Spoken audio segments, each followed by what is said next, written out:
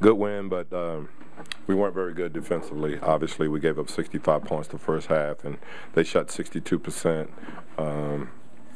And, you know, we got beat off the dribble. We got beat on post-ups. We got beat on flash cuts. So we didn't guard very good at all the first half.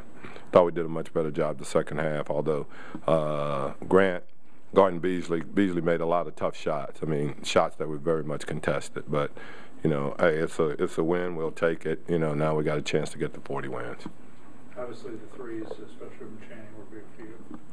Channing shot the ball well. JD shot the ball well. You know, we did a good job of getting them the ball, and they knocked in some three-point shots, which we very much needed to get back in the game. We didn't anticipate, you know, that we would have to score 131 points to win, 130, whatever the hell we scored, 135.